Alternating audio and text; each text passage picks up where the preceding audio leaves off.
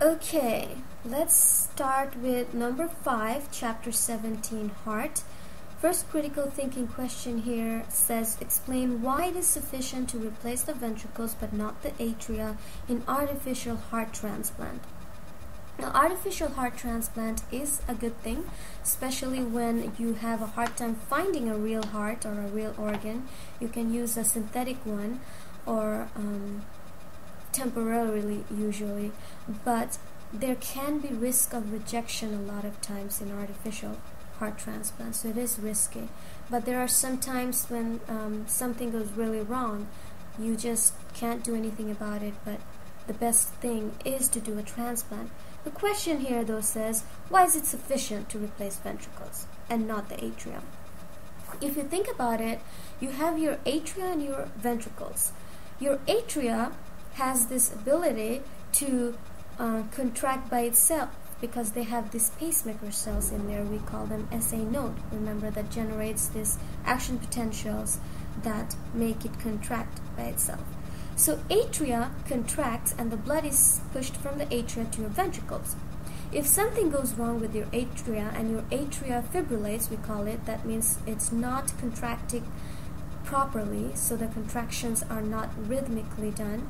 In that case, you will have this volume of blood being sent from your atria to your ventricles, maybe in different times and amounts, but still, as long as you have your valves open, the AV valves from atria and ventricular area, as long as the valves can, like the bicuspid or tricuspid valve, can open and close, you will have enough blood pushed down to your ventricles, which is why we say that the ventricles do not depend on the atrial contraction alone, which is why if anything does happen to your atria and it fibrillates, it's not a big thing. You will not have to go for a heart transplant. But if, for example, something happens in your ventricles, that's a big deal. Imagine your ventricles not contracting rhythmically. We call it ventricular fibrillation, and that is danger. Usually we tell them to go for a heart transplant. The reason is your ventricles pump blood all over to your tissues. Your body tissues depend on the blood that's pumped from your ventricles. If your ventricles are not contracting properly, so you have one contraction and then a slow one and then another one, this irregular contraction will cause this volume of blood to be sent out at different times, and the pressure will also differ. So you won't have enough pressure to send the blood all over to your body, and you won't have enough volume either, and the timing will also throw it off. So a lot of these problems happen when you have ventricular fibrillation, and it is deadly. And usually the best thing to do for that is to just go for a transplant. For atrial fibrillation, you could just use drugs, for example, to control your rhythmic contraction. Usually they give electrical shock or chemicals to fix that problem. Another thing that can happen from your atrial fibrillation is pooling of blood that can cause a blood clot, but by giving an anticoagulant you can easily solve that problem.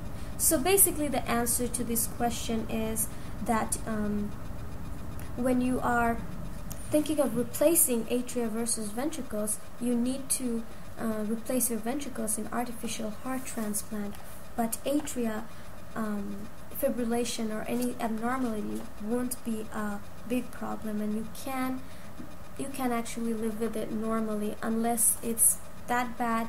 There is a risk that atrial fibrillation causes stroke, but we won't get into that for this particular answer here. Next one is number 6. It says, what happens to cardiac output following the ingestion of a large amount of fluid?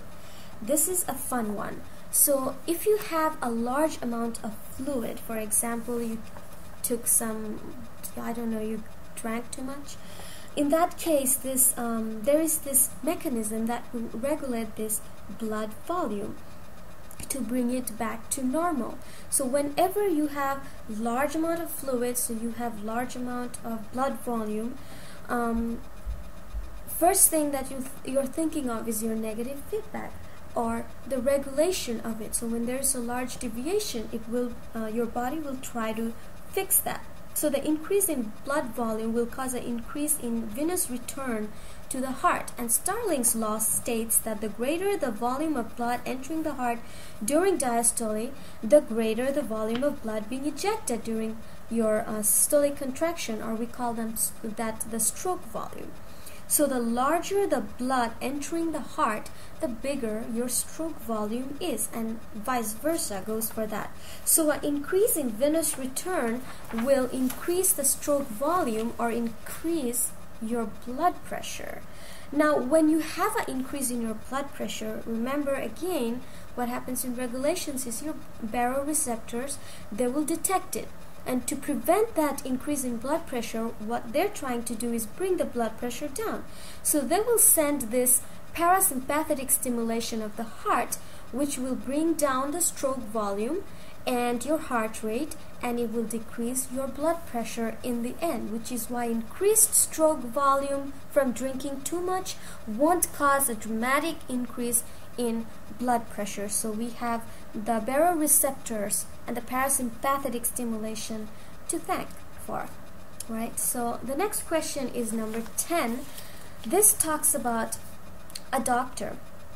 A doctor lets you listen to a patient's heart with a stethoscope at the same time that you feel the patient's pulse. Once in a while, you hear two heartbeats very close together, but you feel only one pulse beat. Later, the doctor tells you that the patient has an ectopic focus in the right atrium. It says to explain why you hear two heartbeats very close together. And also it says the doctor tells you that the patient exhibits a pulse deficit. Explain why a pulse deficit occurs. So that we have few questions in one question itself. So you can see this is how usually critical thinking questions are. I can put sub-questions under the main questions and tie it down with that question there. So the doctor here, when he listens to the patient's heartbeat with the stethoscope and the pulse, what happens was you hear these two heartbeats very, very close together, but the pulse beat here is one. We call this the ectopic focus. Another word for it is ectopic pacemaker. Just like your pacemaker in your essay note, we have another pacemaker called ectopic. The reason ectopic does not affect your normal essay note activities because that takes over it. But if something happens to your essay note, then your ectopic pacemaker will start working as well. And when two of them work at the same time, you know that the contractions won't be together anymore. So the atria will not have normal rhythms or normal contractions anymore. In that case, if the atria is not beating normally, we call it atrial fibrillation again. And if the atria is sending out this blood volume to the ventricles, remember the valve it sends it down through is your AV valve, and the other valve that the blood is sent out from is your SL valve. So there are these two valves. The heart sound you listen to are actually the closing of these valves. So the LUT and the dub is the S1 and S2. The sound 1 and sound 2 are the closing of your AV and semilunar valve.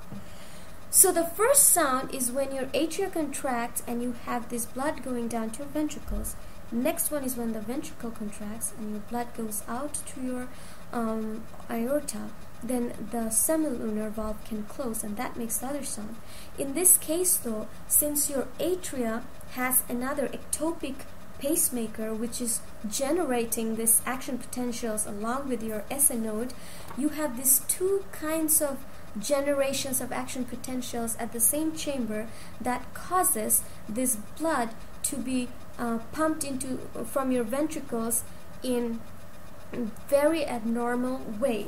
So it's not your ventricles, when it's pumping the blood out, it's not keeping up with the timing.